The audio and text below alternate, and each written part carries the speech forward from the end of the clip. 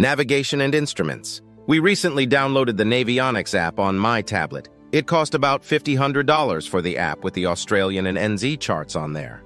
I was really disappointed when it didn't work. My tablet didn't have the GPS built in, but after chatting to someone else, they suggested that you could get a freestanding GPS receiver which could connect via Bluetooth to your tablet. So after a bit of internet research, I bought the Garmin Glow, which was about $100. It had a 12-volt charger for the boat and worked really well. You also need the upgrade to the Navionics app to get it to plot routes, but this only cost about $600 from memory. The charts are downloaded when you are in a Wi-Fi zone, so make sure you get those downloaded for the destination before you head off. So I plotted my route on both the paper chart, the tablet, and the handheld GPS. The tablet course displays in true, and of course you will be wanting the compass course to steer. I had already calculated the variation as per the paper chart, but I didn't have a deviation card for my compass sorted. It is easy to sort. As you are sailing along, there is a red line which shows your current course. You line that up with the course line you have plotted, and when they are both together, look at the compass. And this is your compass course to steer for however long your course is. We were motoring as there was no wind, so we didn't have to worry too much about tacking off the track. So we simply steered from the compass, and every 30 mens or so, we checked the table to see that we were still on the course we wanted and made any adjustments as necessary. We were way offshore most of the time, so it wasn't until we came through a channel where we had to navigate around the rocks to get through the channel that I became concerned about the accuracy of it. However, I wasn't disappointed. We were able to navigate around the rocks, and by taking some bearings as we went along, it was apparent that our position on the tablet was exactly where we were in the ocean. I also loved that we could add our own comments onto the chart, so you can add good anchorages, moorings, fishing spots, unmarked hazards, marina details, walking tracks, onshore facilities, photos, etc., which are all shared with other Navionics users. You can also share your route and course on Facebook or to your website if you have an internet connection on your tablet. I hooked mine up to my phone to do that. I also had a backup GPS handheld chart plotter, but the screen on this was so much smaller than the tablet, and it was slow to update the picture. I only bought it about 5 years ago, and it makes you realize how far technology has come in this area in such a short time. So in short, I give the Navionics app on my tablet as a big thumbs up and would highly recommend it to others. New chart plotters can display AIS, weather, radar, and the chart plotter chart all on one screen now. I will do some more research into those options. Here is what we will need as a minimum as per the Yachting NZ Cat 1 regulations. 1. Compass and deviation card. 2. Spare compass or hand bearing. 3. Depth sounder. 4. Log speedo. I find the one on my boat gets bunged up so quickly with slime that it never works anyway, and I hate taking it out to clean it. The water comes in so fast. 5. Wind instruments. I don't have these, and not too bothered if we don't have them on the new yacht, as I think I am quite good at reading the wind by the state of the waves, etc. 6. Handheld GPS chart plotter, a standalone unit that runs on batteries as a backup in case you lose all electronics. 7. The tablet with Navionics app, costs about $50 for the app. 8. Garmin Glow, standalone GPS receiver for the iPad. Garmin Glow for aviation. 9. Yacht GPS chart plotter. 10. AIS. It looks like an AIS receiver is relatively easy to install with your VHF radio. 11. Charts for the area. 12. Cruising guide for the area and tide tables. 13. Sextant and tables. 14. Radar is recommended. 15. Barometer. 16. Radar reflector. 17. Navigation lights and emergency navigation lights. 18. Binoculars. 19. Foghorn. A few other people recommended OpenCPN as another chart plotter option instead of Navionics. I've downloaded it to my computer and will have a play to see what I think. We also downloaded an app called Marine Traffic, which was supposed to show us all the commercial shipping going past. It looked fantastic, but in reality, it was useless. I am sure once the technology gets better, this might be a useful thing to have on your phone, but it was in no way accurate on our coastal trip. GPS. I have used a handheld GPS chart plotter, which I have had for about 5 years. It is amazing how far technology has come in that short time, as I also have Navionics installed on my tablet, which is of course a much bigger screen, and loads a lot faster than the handheld GPS. Anyway, I knew that GPS has some amazing capabilities, and so I wanted to learn how to use my GPS more effectively and also get a better understanding as to how the whole thing works. Here are some of the things that I learned from the Coast Guard Boating Education GPS operator course. GPS was developed in the 1970s and testing began in the 1980s. There were two channels, one encrypted for military use and the other degraded for civilian use. This was known as selective availability. In May 2000, this was set to 0, which improved the accuracy from around 100 to 20 on million. The facility for them to reinstall selective availability still exists. How does GPS work? There are a series of satellites, between 24 and 31, about 20,000 km above the Earth. These are arranged in 6 different orbits and are inclined 55 degrees to one another. Each satellite transmits an individual time signal and information on its position, an almanac which predicts where the satellites are in space. They broadcast on individual microwave frequencies, which travel at 300,000 meters per second. The GPS have 2 atomic clocks installed.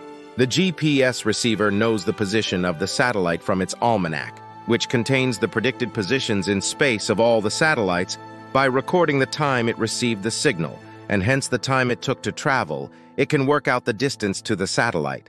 This results in a position circle. At any point on that circle, the distance time from the satellite is equal.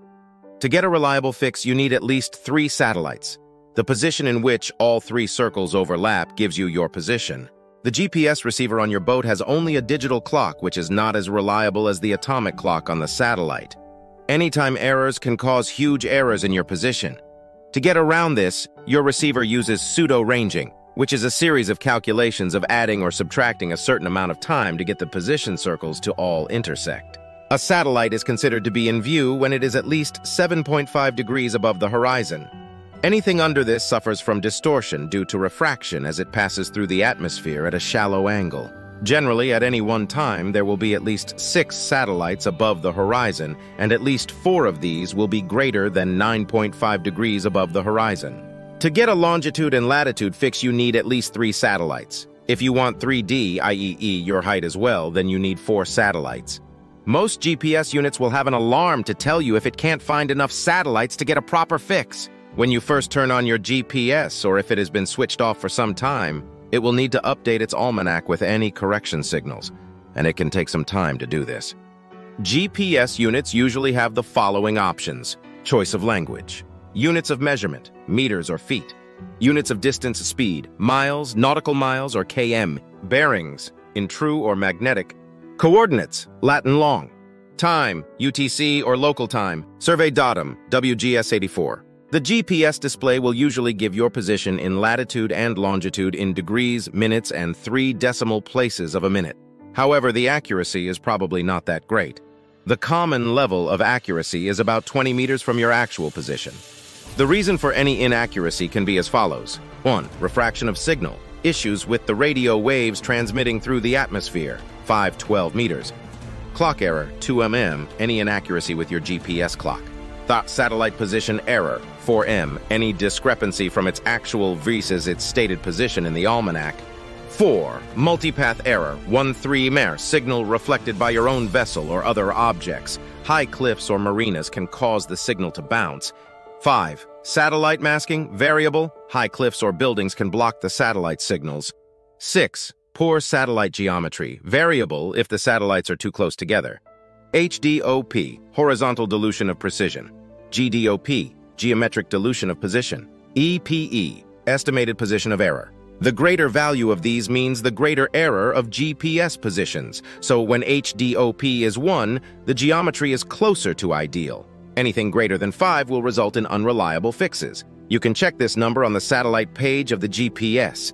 This page also shows how many satellites are visible, how many are being used, and the theoretical fix accuracy. So, in other words, you don't want to rely on your GPS being 100% accurate all the time, particularly when navigating close to dangerous objects.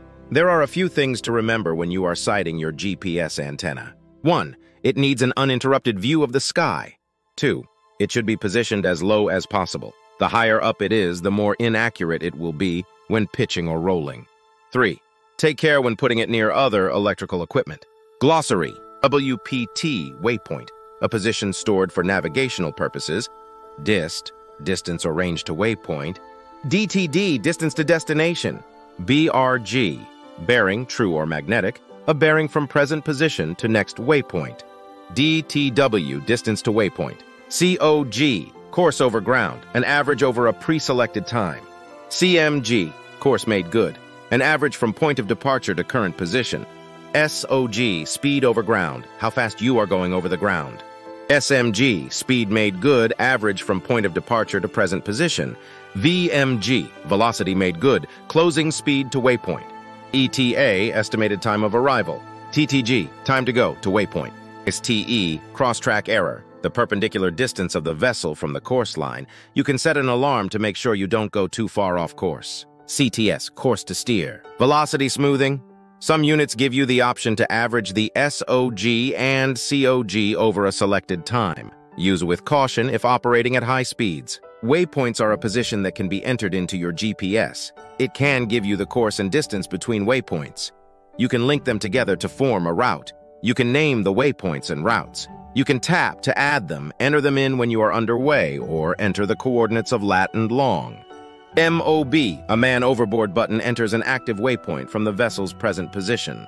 If you are on a route, the GPS will realize the waypoint once you are abeam, and it will then calculate the track to the next waypoint. Issues with GPS: human error, entering the wrong waypoints, forming a route without checking for hazards on the track, entering the exact position of a buoy, beacon, or headland as the waypoint. You might hit it, not noticing that you have drifted off course and that possible danger now lays between you and your next waypoint. An assumption that the chart and GPS is 100% accurate. Electronic charts not updated. Alarms. Most GPS units have got an anchor watch function which will sound an alarm if you drift too far from a set position. There is also arrival at waypoint alarms, distance to waypoint alarm, and a XTE alarm if you go too far off your intended course. Chart plotters. Chart plotters use two types of charts, raster and vector. A raster chart is a scanned copy of an existing paper chart. They are cheap to make but take up lots of memory space. They look exactly the same as paper charts and contain the same information.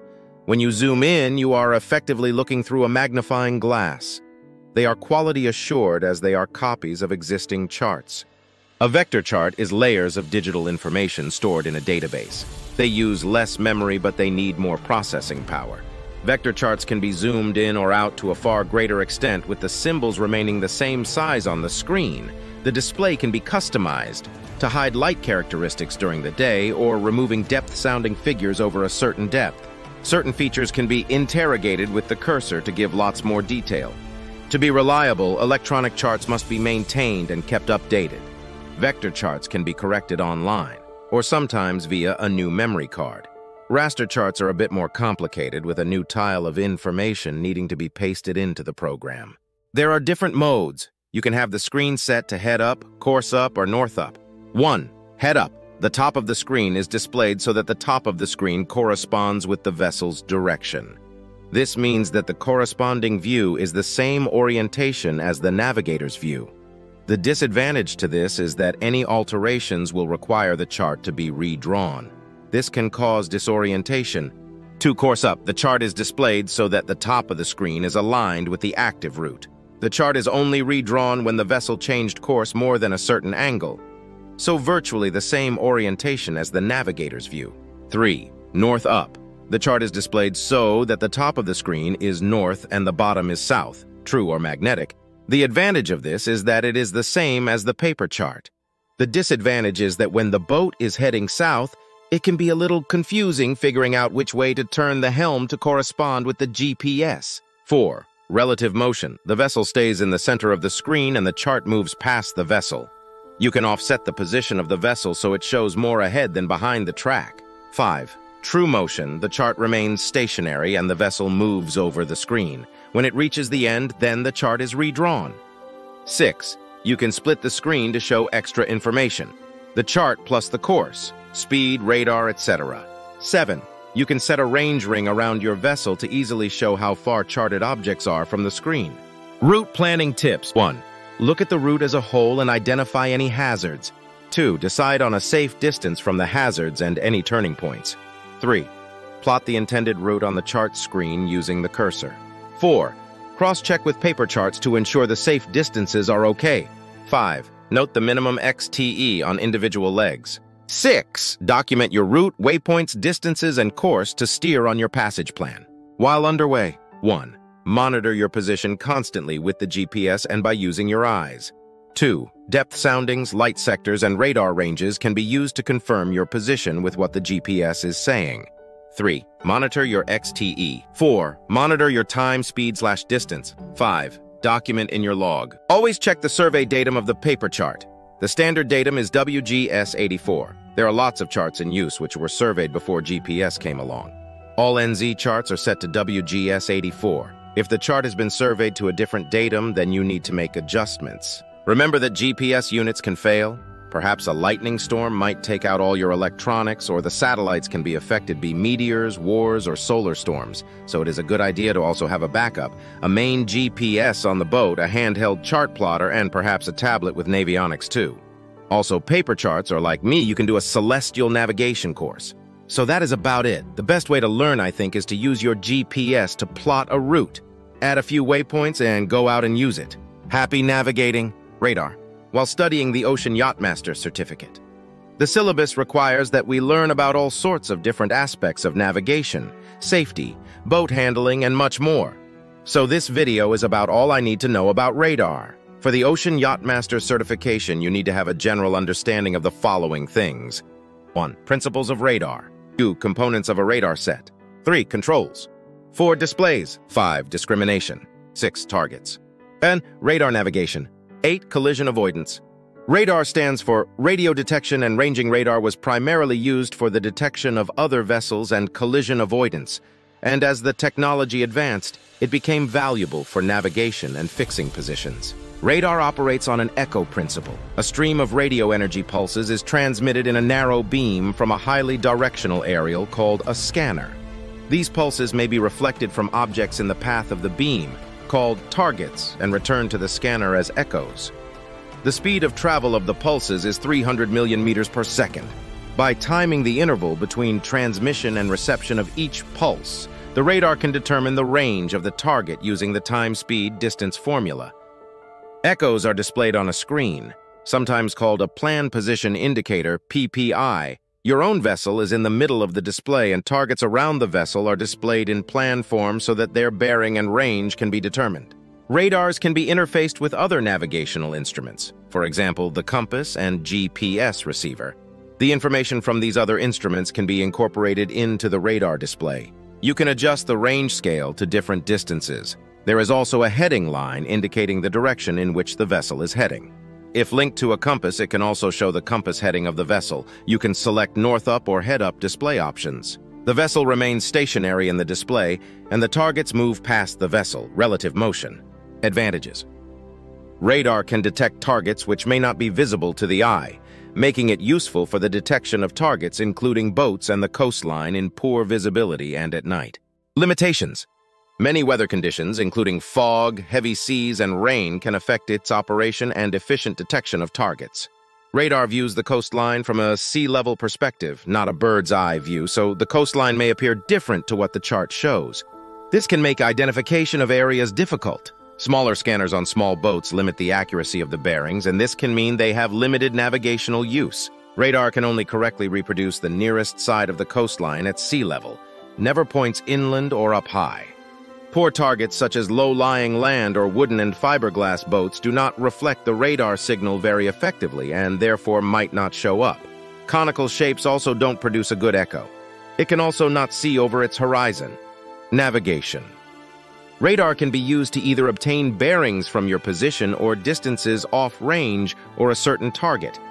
If the radar is linked to a compass, then the bearing of an object will be a compass bearing and can be utilized accordingly. If it is not linked to a compass, then the bearing is relative to the head of the vessel and needs to be converted into a compass course before it can be plotted on a chart. Most radars on small boats are not stabilized with a compass. A properly calibrated radar can accurately measure the distance from any object visible as a target. Radar range can be read from the display by means of fixed range rings or calibration rings, or a variable range marker, VRM, or as a cross-shaped cursor which can be moved around the display. Make sure you positively identify the target that the radar is using with that on your chart. You can then set your drawing compass to the same charted distance in nautical miles as the measured radar range and plot a position circle on your chart. Combine this with a bearing, and you have a position fix. Collision avoidance. If the bearing of a ship remains the same on your radar screen over a period of time, then there is a risk of collision. Clutter. Clutter, also termed ground clutter, is a form of radar signal contamination. It occurs when fixed objects close to the transmitter, such as buildings, trees, or terrain, hills, ocean swells, and waves, obstruct a radar beam and produce echoes. The echoes resulting from ground clutter may be large in both size and intensity. The effects of ground clutter fall off as range increases, usually due to the curvature of the Earth and the tilt of the antenna above the horizon. Without special processing techniques, targets can be lost in returns from terrain on land or waves at sea. Clutter is used by the military to jam radars by the use of chaff. Chaff is small reflective material used to hide troop, ship, or aircraft movements by creating many returns and overwhelming the radar's receiver with spurious targets. More clutter will usually appear on the screen upwind. Discrimination. Discrimination, that is the capacity of the radar to distinguish between two targets fairly close together. CPA, closest point of approach, and TCPA, time to closest point of approach. Jackie made a comment below about CPA and TCPA. This is a method of working out how close a target is going to get to your course and how long it is going to take. Parallel indexing. Another thing that Jackie mentions in her comment is parallel indexing. This technique involves creating a line on the screen that is parallel to the ship's course, but offset to the left or right by some distance. This parallel line allows the navigator to maintain a given distance away from hazards. Thanks for those tips, Jackie. Sounds like some more useful things to know. Cruising World has some great tips about radar usage, new types of radars available, their limitations, and where to mount them. So, do you have radar on your cruising boat? Do you enjoy using it? I don't currently have radar, so I would love to know.